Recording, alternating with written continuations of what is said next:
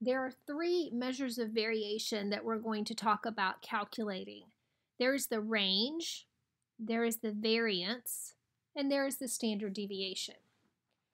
So the range is one that we have already talked about. We talked about the range in the first section when we looked at constructing a grouped frequency distribution.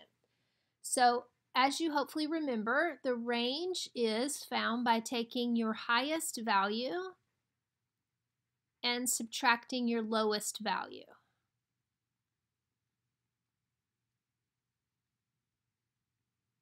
So while we'll talk about that in this section, there's nothing new for us to learn about the range.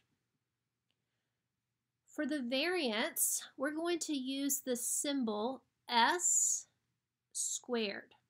S squared is going to stand for variance.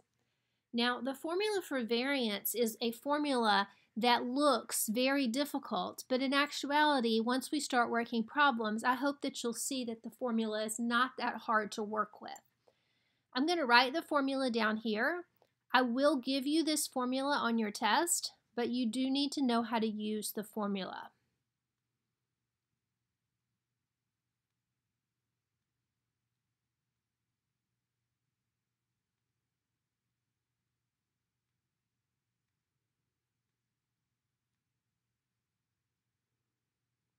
So be sure that as we're writing this formula down, that you are writing it down in your notes so that you will have it that you can reference the formula as you're working problems. Now again, I'm going to show you how to work with this formula when we start working examples, but this formula will calculate variance for you. For standard deviation, as a symbol for standard deviation, we just use an S. And in order to calculate standard deviation, we are going to simply take the square root of the variance. So you can see that calculating the range should be fairly easy. Calculating the standard deviation should be fairly easy. But the work in terms of working out a problem is really going to be here with the variance. Okay, so let's look at a couple of problems. All right, so our first example has 6 data values and asks us to find the range, the variance, and the standard deviation. So I'm going to go ahead and do the range first because we know that that's fairly easy. The range is going to be the largest value, which would be 87, minus the smallest value, which would be 19.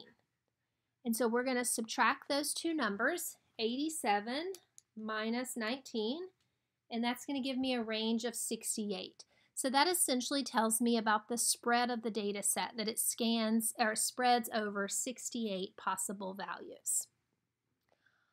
All right, so let's look at the variance. For variance, what I'm going to do is I'm going to jot the formula up here so we can kind of look at the formula as we go.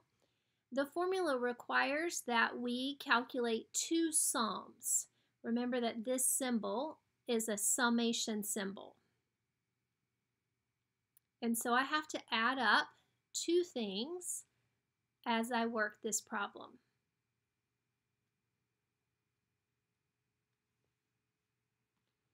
Okay, so the first one that I'm going to work on is this part that's inside the parenthesis. All right, so that just tells me to take my x values, my data values, and add them up. All right, so I'm going to do that by putting this in column form. So I'm going to make a column for my x's, and I'm just going to copy my data values here, 53, 42, 87, 54, 23, and 19.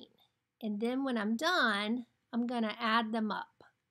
And that's going to give me the number that's going to go inside that parenthesis in the formula.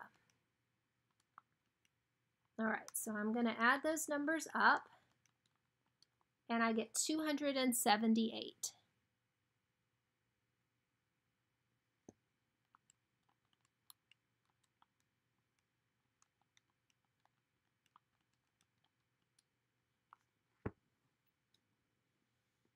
Okay, so that takes care of that sum. So the second sum that I'm going to work on is this one. This one essentially tells me to go to my x values and square them and then add them up. So I'm going to do that one by one. So 53 squared. Now, if you have a squared button on your calculator, which you should, you can use that, or you can type in 53 times 53. All right, now these numbers may get kind of large, but we'll be careful as we write them down. 2809 is what we should get when we square the 53. When I square the 42, I get 1764.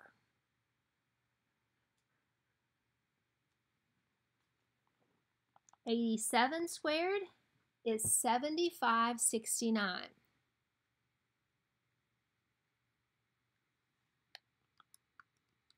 $54 squared, 2,916. 23 squared is 529. And 19 squared is 361. And now I'm going to add up these numbers, and this will be the first sum in the problem.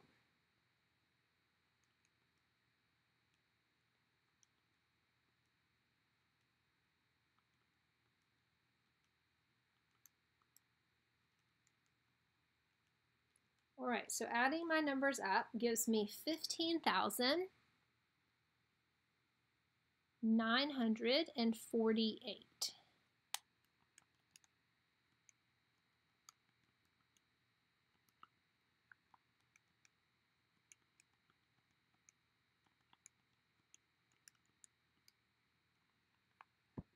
All right, so now I'm ready to actually plug into my formula. So the easiest way to do this summation parts is to remember that because you're subtracting, like this part is a subtraction, because you're subtracting, you want your bigger sum to go first. All right, so of the two sums, the 15,000 sum is larger, so that one's going in first. And I'm going to subtract off the 278. Now, note that the second sum has a square on it. All right, so I'm going to put that over here. And then I'm going to divide by n. Now, n, remember, in the mean formula that we looked at just a few minutes ago, it's the number of values. And that's the same here as well. So if you don't remember that, make yourself a note. N is equal to the number of values. And so in this particular data set, 1, 2, 3, 4, 5, 6. So I'm going to put a 6 right here. And then on the bottom of the fraction, we're supposed to do n minus 1. So 6 minus 1 would be 5. Okay, and so now we need to put this in our calculator. All right, the ideal way to do this is all at once. So I'm going to try to write down what you need to put. This may be something that you need to email me or touch base with me if you're having difficulty, because you definitely need to be able to get your calculator to calculate this value for you. All right, so I would use parentheses around the top. So I would put it in with a parenthesis and then the 15,948 minus 278, and then use your square key. If you have a square button, use that.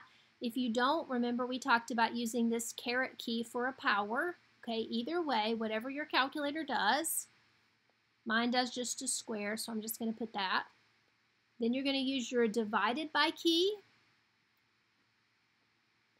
and enter in your 6 and close the parenthesis. Then you're going to use your divided by key again and put the 5. Okay, so hopefully you've got your calculator handy. Grab your calculator, try this. And like I said, if you're not able to get it, then you need to touch base with me in some way so that I can help you with your calculator. All right, so I end up with 613, and I'm going to do 2 decimal places, so 0.47. And that will be my variance, 613.47.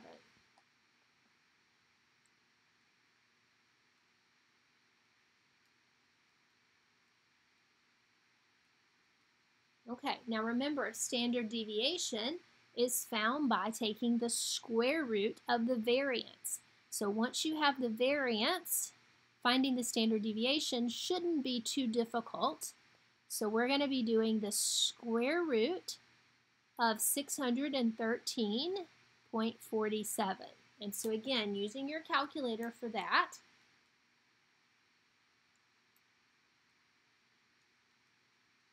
you should get 24.77 when you round it to 2 decimal places. Now, standard deviation, let me just say, is a measure of how spread out your data values are. So a standard deviation that's 24 is pretty large. And so what that's telling us about the data set is that the numbers are fairly spread out, that they're not close to the same value. They're not close to the mean, but they're actually fairly spread out in the data set. Okay, so let's go through one more example of this, just so that you have another example to look at. All right, we're going to do the same thing. This time we have 7 numbers in our data set. All right, let's start with the range. So remember that the range is going to be the highest value, which I believe is 34, minus the smallest value, which looks like 19. And so I'll subtract these two, and this tells me that my data set spans a possible 15 different values. All right, so let's work on our variance. Remember that we need to do 2 sums, and we do this in table form because it's a little bit easier that way. So I'm going to write my x values down.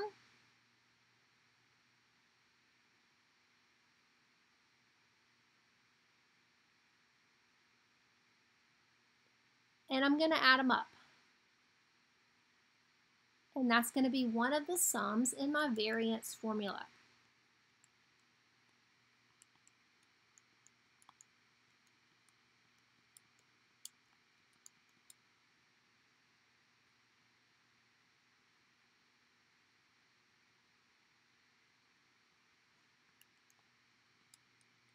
All right, so when I add those numbers up, I get 181.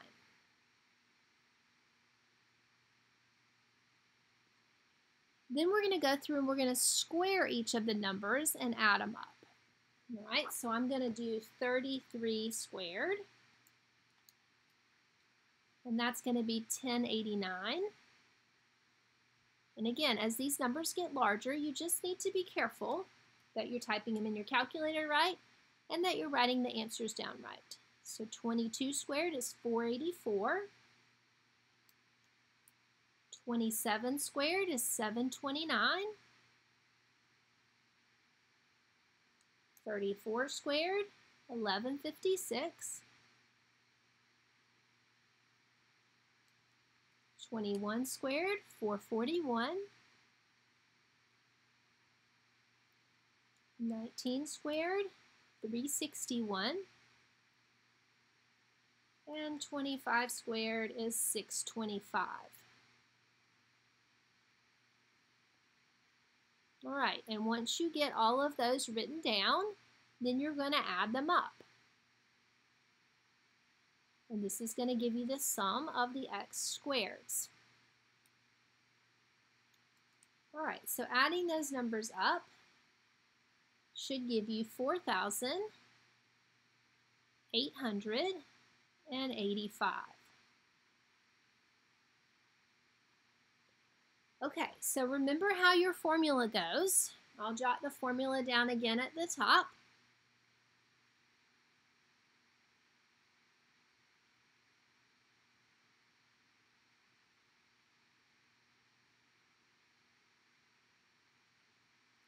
And remember that the first part that you're working on is the subtraction of your 2 sums. Remember that the larger sum should go first because you will usually subtract larger minus smaller. So I'm going to do 4,885 minus the 181. Okay, remember that this second sum has a squared attached to it. And we're going to divide by the n. N is the number of values. So 1, 2, 3, 4, 5, 6, 7. N is 7. And then on the bottom, we're going to do n minus 1. So n minus 1 would be 6. All right, so again, we need to put it in our calculator. All right, so you're going to put it in, starting with a parenthesis, 4885 minus 181, either the caret key or the squared button, whichever way you do a power of 2, divided by 7, close the parenthesis, and then divided by 6. All right, so again, try this. Make sure that you can type it in. If you're having trouble, let me know. All right, so you should get out of this 34.14 if I'm rounding to 2 decimal places.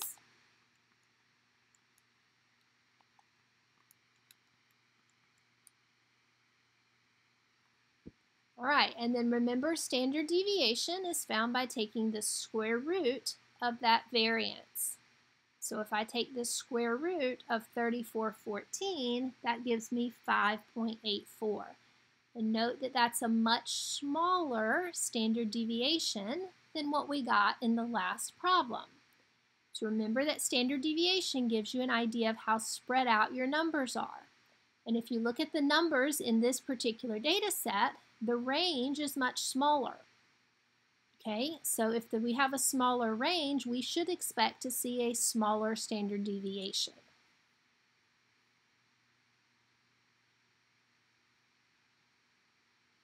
All right, and that concludes our presentation on calculating measures of variation.